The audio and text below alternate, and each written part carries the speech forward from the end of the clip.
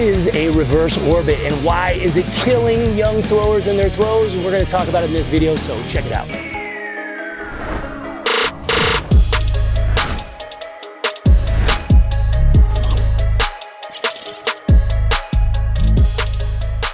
Hey everybody, it's Eric Johnson from Arete Throws Nation, and in today's YouTube video, what we're going to discuss is the reverse orbit. Now, this happens to be a common thing that I see quite a bit, and there's a number of things that cause it, but it's super important to understand how we set an orbit.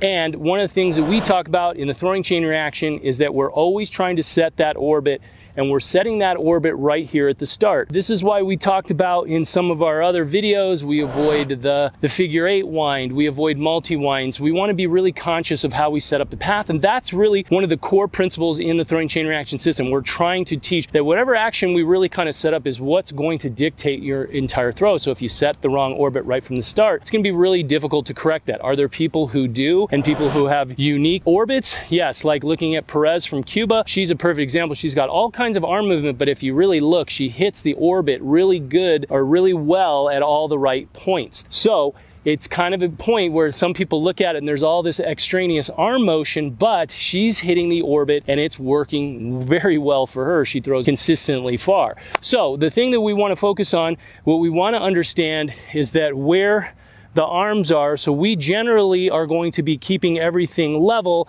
and that's what's going to help what we talked about in our high point video. We want to get the high point correct, and that reverse orbit is one of those things that we see.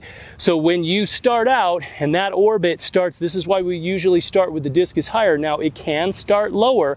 There have been throwers in history that carry that discus lower, like John Powell, one of the best American throwers in history, and he had a lower carry, but he would get that discus to an extremely, an excellent high point, and that's what's going to be really critical about that orbit. But what we're talking about is the reverse orbit, and the reverse orbit is what makes it next to impossible to get yourself into the throw properly, and it's going to create shift. You're going to lose the delivery side leg, and again, we talked about this in the high point. But in this video, we specifically wanted to address why and go kind of show a couple of examples of how that low point orbit.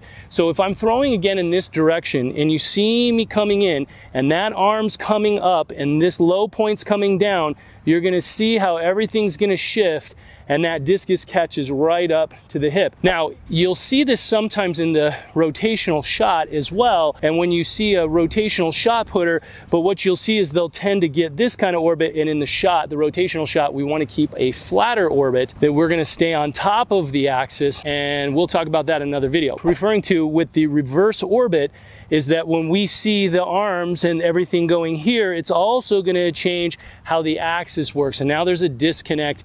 It's not a fluid motion of how the lower body and the upper body are going to be angling into the sprint. So sometimes when you see the cue of holding the chest back and getting up, I understand again what the point and the objective is, and what I again will always argue is that a highly intuitive athlete will kind of feel that cue more specifically, and then a younger athlete who's maybe not as body aware or strong will feel this same type of thing, and they're going to get really into this type of a position, and they're not going to generate the right type of speed, and what it's going to do is they're going to be sitting and they're not going to be sprinting into the circle. What you want to do is you want to make sure that when we hit the high point, as we come around from pillar 1 to 2, we're going to see that discus. You're going to notice it's going to come down slightly as the thrower kind of goes in and they turn. That's our pillar 3, 4.